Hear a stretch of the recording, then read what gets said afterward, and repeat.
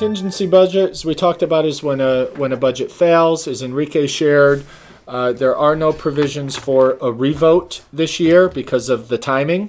The executive order from the governor did not establish any provisions thereof. So it's expected and therefore assumed that if a budget failed, the district immediately adopts a contingent budget.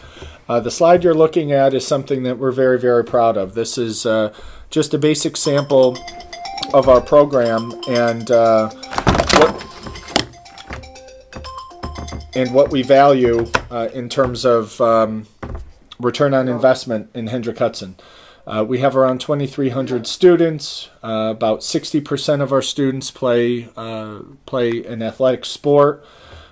More than 80% of our students who take AP classes, any one of the 24, are eligible for college credit. An average class size of 19 students is incredible.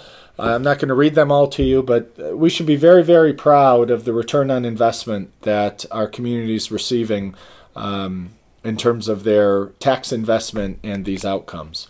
But when a school budget fails, as Enrique mentioned, programs and services are reduced or eliminated. That is basically done through layoffs. As he also just shared, we would have to reduce $2.6 million in expenses between the date we certify the vote and budget to July 1st. And again, no revote or revised budget.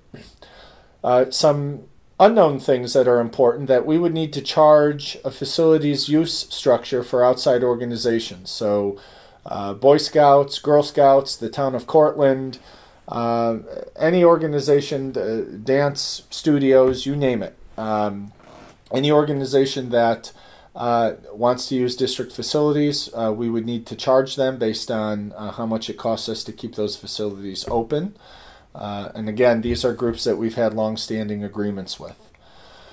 Expenses in the budget need to be tied directly to the safe, legal, day-to-day operation. And we would not be allowed to spend any of our budget dollars on extracurricular activities, summer school, again, except for special education students, so on and so forth. So right there, some very big changes in what the community and parents could expect.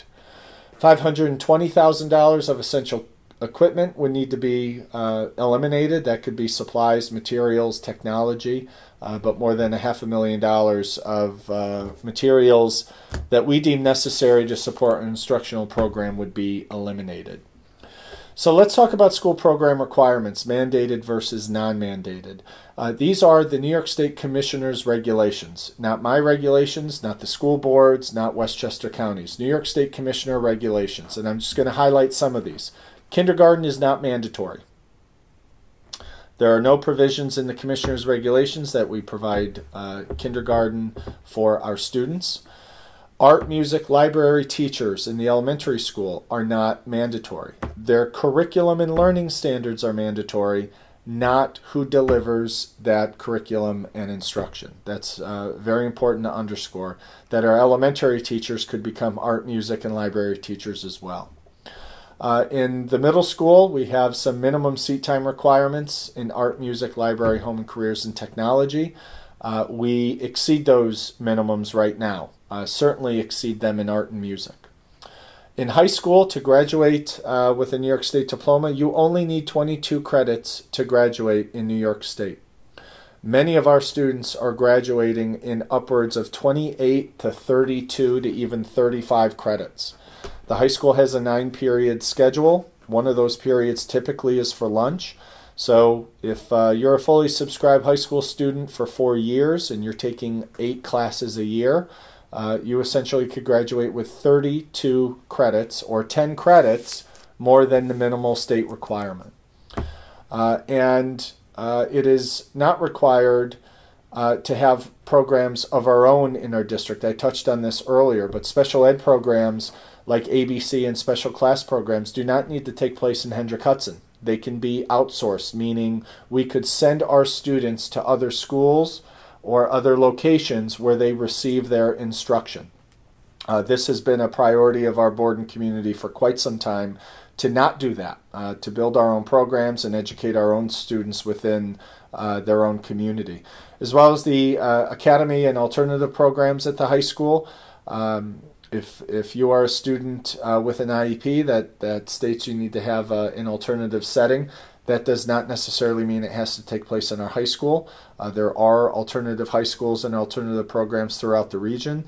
So again, it is not mandatory that we educate all of our students within the four walls of our schools, and that certainly is not mandated. So at the elementary, I'll just highlight these. Again, kindergarten is not mandatory.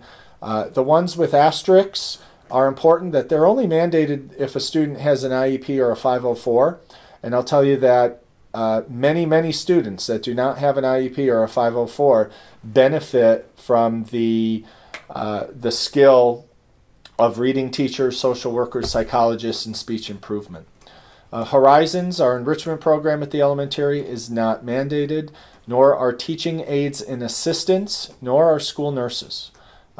We do not have to have a school nurse in each of our 3 elementary schools. At the at the middle school level, it grows a little bit. We have more school counselors than the state education department ratio. Again, you'll see some standard positions, especially those with asterisks. Band, orchestra, and chorus are not mandated. The actual student experience of performing in a band, performing in an orchestra, and performing in a chorus are not mandated experiences. Exposure to music coursework is a mandate, but not performing groups. Art, music, and technology, athletics and extracurricular activities, so our modified sports programs are not mandated. And again, teacher assistants and aides, and again, school nurse is not mandated in a middle school. In a high school, again, left side is pretty much the same. School counselors at a ratio of 1 to 250.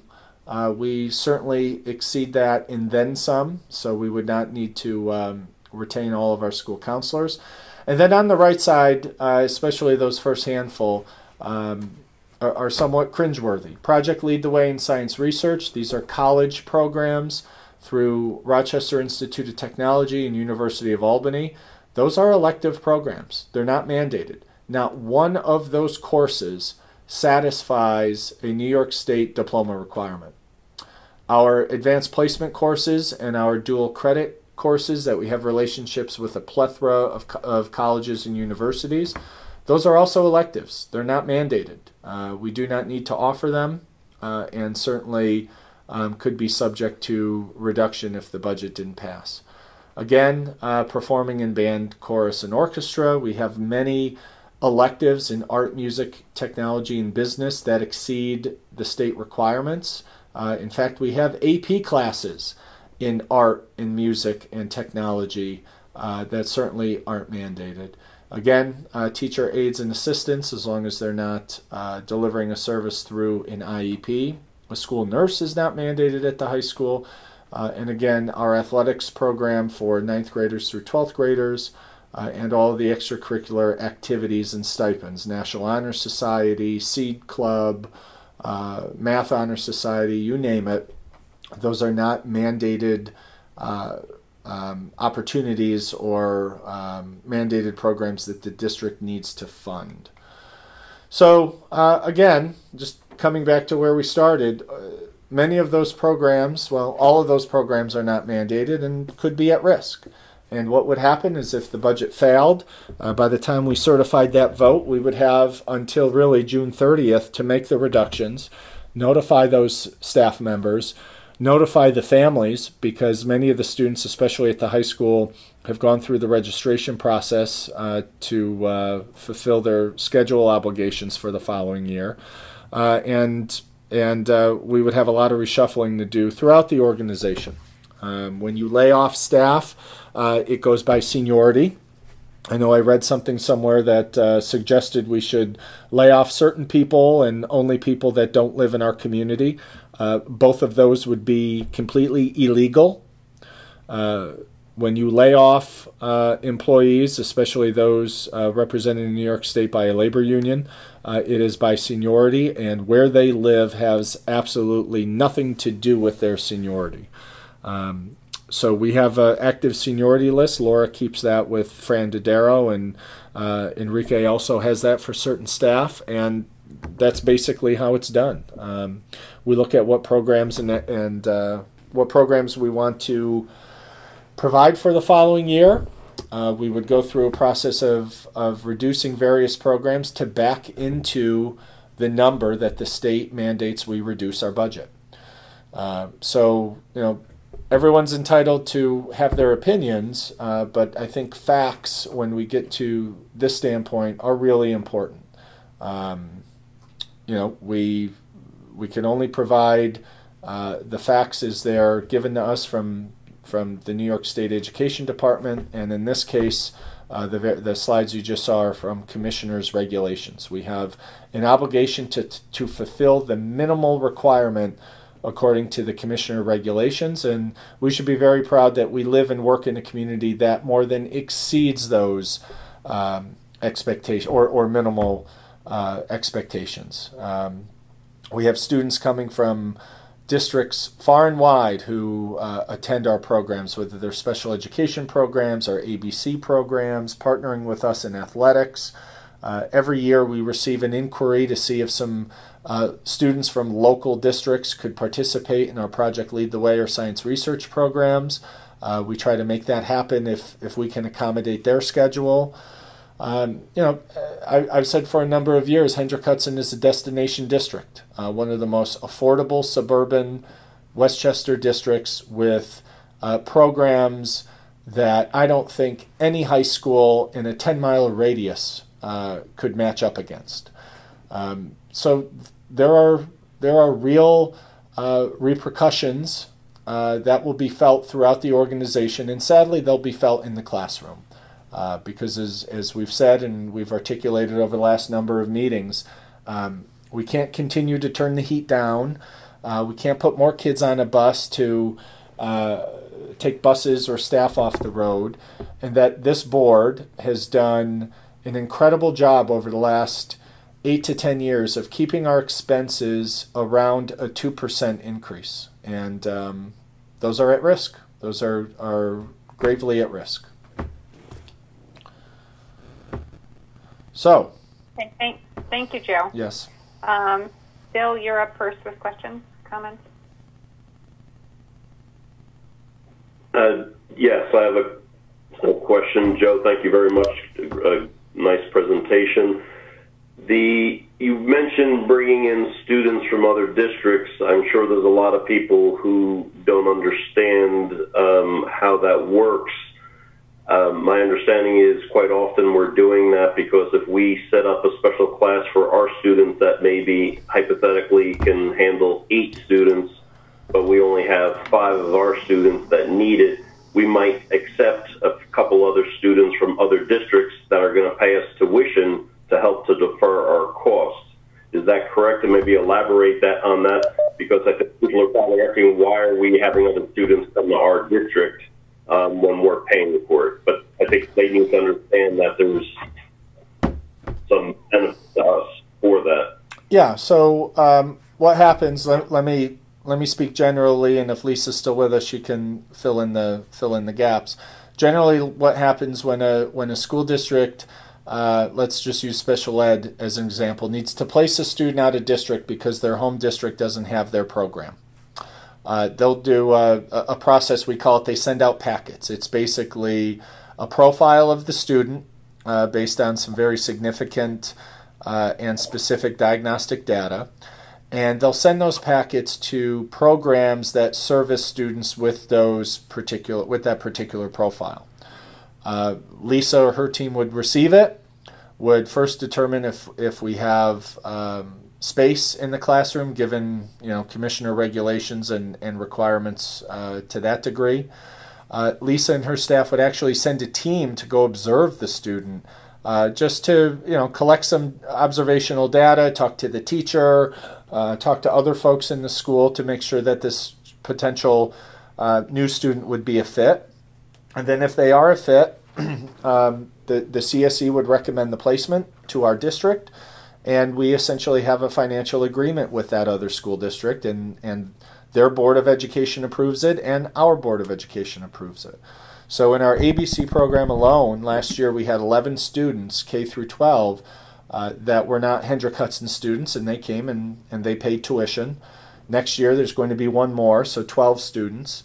I know we have a lot of middle schoolers in our various special ed programs at middle school that come from neighboring districts because we can provide the service that their home district can't. And I don't know, Lisa, if I missed any, please fill in the gaps. I think one of the most important things on top of being an appropriate program is to make sure we're doing a least restrictive environment. So sending them to a BOCES, sometimes the school district BOCES is out in Somers. So if we're getting a kid from Pocanico, if we're getting a kid from Fort Chester, Hastings, that's an awful long drive for them to send them to a BOCES program that's in a school district.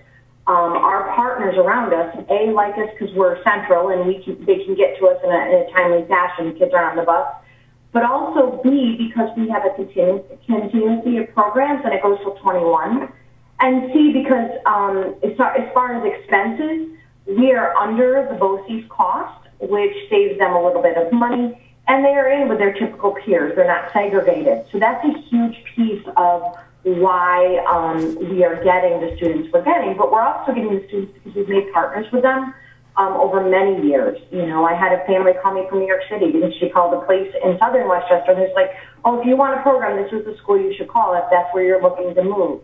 So, I mean, by word of mouth, our teachers are amazing. Our program has really grown, and, you know, and I think districts really want their children to be in a school district that is in a building, a program within the building. So I think that's a big piece of it. And we do the same. And we have kids in NAPAC. We have students that go to other programs other than BOCES. In some of the public schools, it's a better fit for some of our students, and they're successful.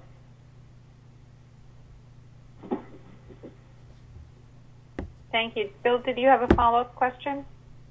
No, thank you for clarifying that to the both of you. Okay, Mary Pat, you're next. Thank you. I would just like to speak to the, just on a more, I guess, for lack of a, historical perspective. We had a contingent budget probably about 10 or 12 years ago. Enrique, you might, I don't know if you were here, if it was just when you came in or not. 2008? No, it but was before it really, me. frankly, It was goes to very much a quality of life piece. And Barbara, you'll remember it because you were a teacher at the time. It very much affects. I mean, at the time my kids were little, and there was, for example, like the Horizons program was shortened. I mean, it was a much more restricted. I think they met much less frequently. The sports was affected. The sports was affected. I mean, there was a tremendous amount of out-of-pocket costs from the parents alone. I mean, they were having to buy things like that the school no longer provided, certain notebooks and agendas. And these are small costs, but it was honestly, it was like every time you turned around, there was some other obligation. And, something that needed to be it's like you either pay for it or it's not going to happen. And a lot of times, many things just, programs were cut. And at the high school, I know that there were restricted, classes were not offered in certain, during that time because they just couldn't afford it or didn't meet the criteria that was established.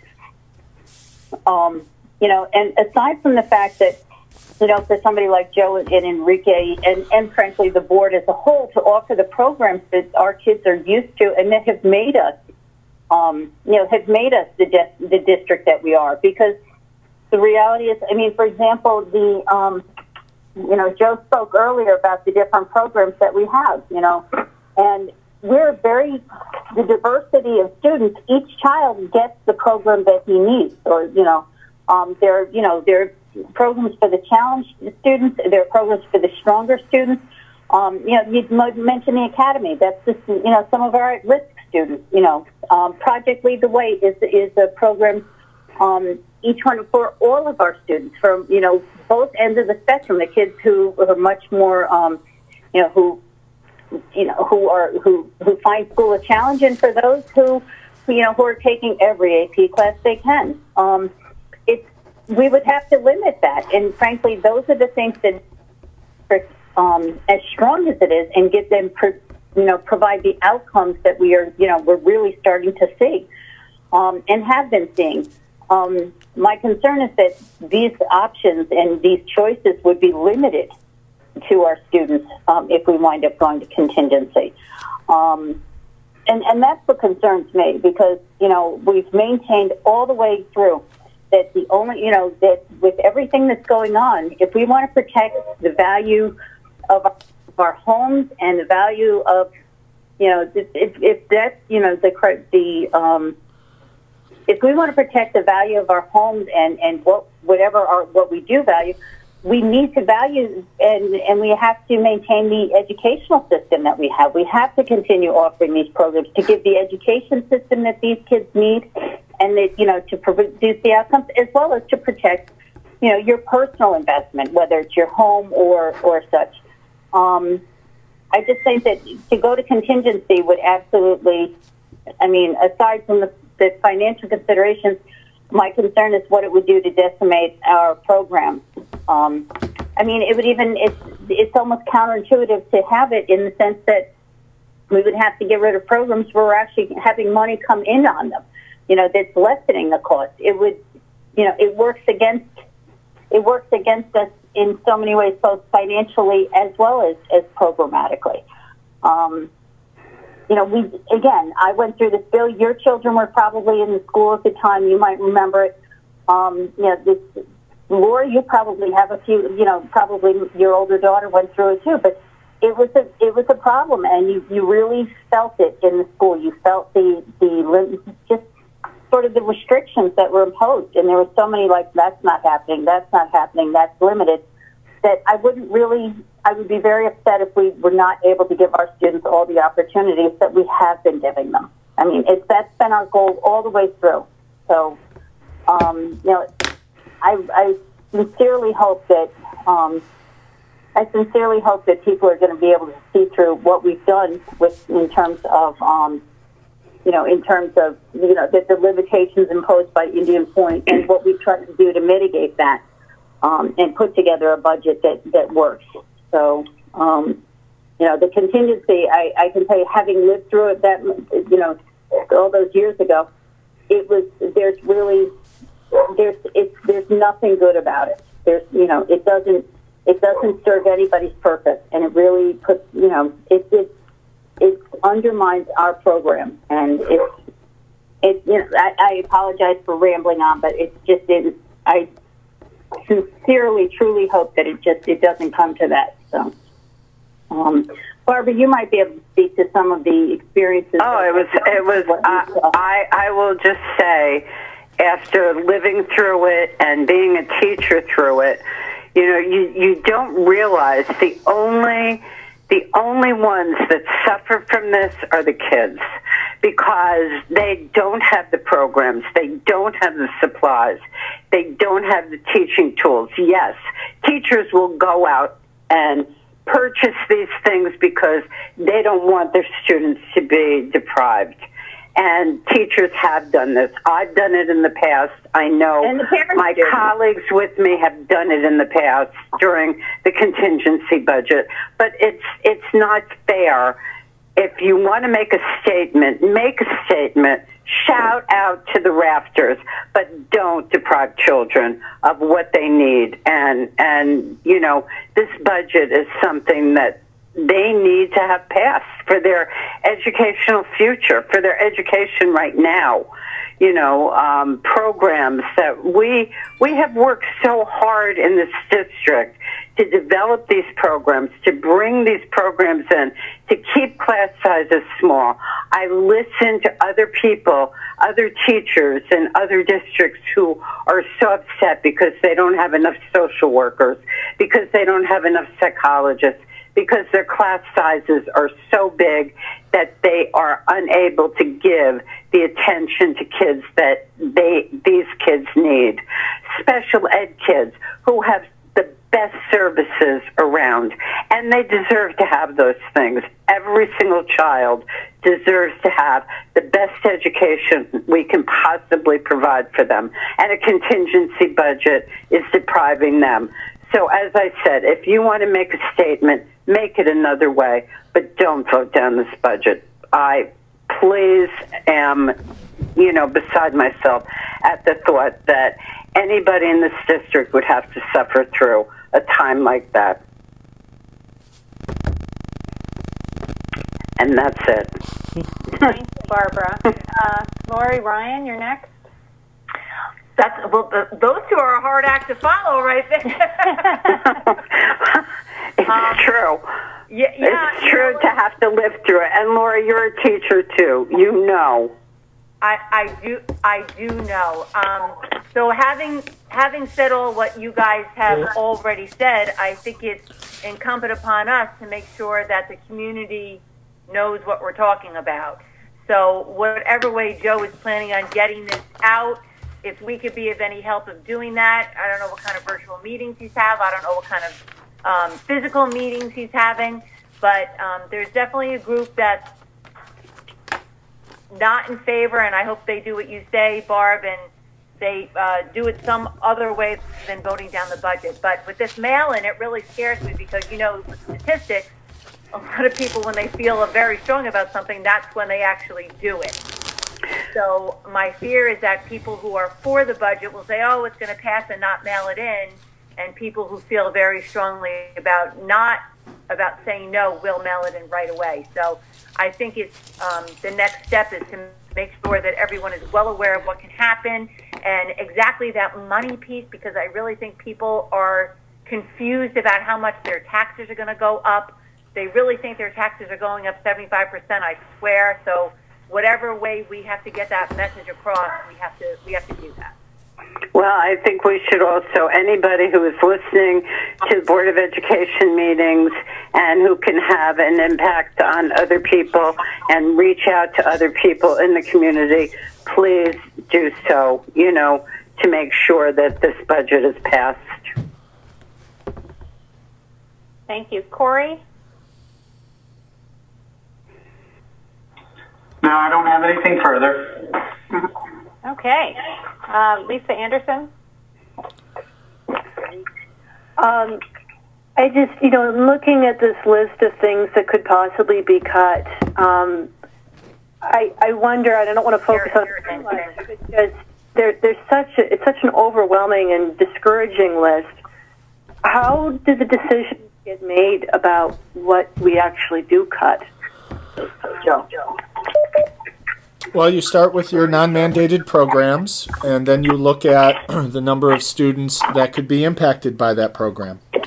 For example, how many students in the elementary school receive reading that are not mandated to receive reading? So you look at the impact on kids. A lot of people like to throw around athletics. We don't need athletics, so on and so forth. Almost 60% of our middle schoolers and high schoolers play a sport. So if we were to reduce athletics, what sport do you start at? The ones, the sports that do not have the turnout. That's where you start. You look at the greatest, or I guess the least level of impact. Students that have special needs, they receive a program that's a mandate. And an IEP is a contract that we have with kids and families. We have to implement that. But we have a lot of folks who provide IEP services that provide additional services to non-IEP students. So we would need to go basically one by one and look at the impact. I have in front of me a course offering list from the middle school and high school last year. We may think that, let's see, we may think 9 kids taking accelerated studio and art, should be reduced, and then wait until you hear from those 9 kids or the 50 in the last number of years that took that class. So, there's no method to the madness, but where you start is your non-mandated programs, and then you back into looking at how many kids would be potentially impacted. Among our lowest among our lowest AP classes is AP French.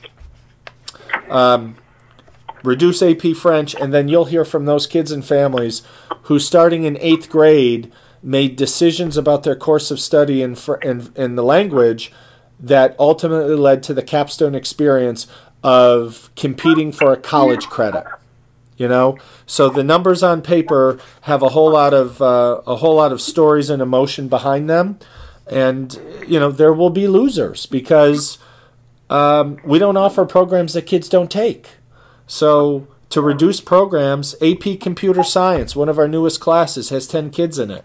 You know, on paper, might be an easy one to cut until we hear from those kids and families in the college decisions that they're making based on AP Computer Science or where they're applying or potential career paths. So, you know, to try to separate out the emotion, you start with your non-mandated programs and you look at the number of kids it may impact. It impacts every kid, regardless. Some child is going to be impacted, and that child's going to impact another child and another child and another child. And that's the sad part. Well, and I'll add one more thing. I know I'm out of order, Carol. I apologize, but I came to the district, started in 2013, and the budget failed in 2007. I would say it took us a good 10 years to restore every position that was cut from 2007.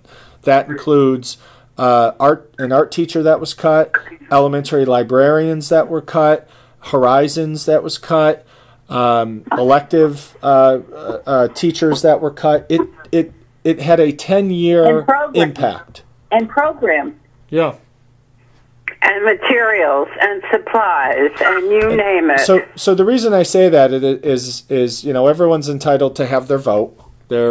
I hope everyone operates on the same set of facts and principles. But you know I read something the other day that it's our opportunity to send a message. I get it. That message will hurt kids for at least our history lesson. It hurt kids in this organization for 10 years.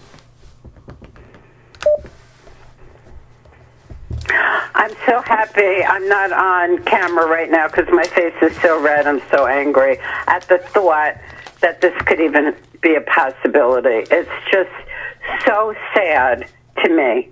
Just so sad. Sorry, Carol. No need to apologize to me. Does anybody else have any comments before I wrap this section up? Okay, so thank you very much, everybody, for all of your impassioned comments. I would like to make my own comment. Every budget vote is an important budget vote. I know people are feeling this year more than others because of this whole COVID episode. A lot of people are furloughed or lost their jobs or uncertain about the future. I get that. I seriously get that. I just hope that people will look at the facts of this budget, take into consideration how much work has gone into it, and will vote with the facts in front of them.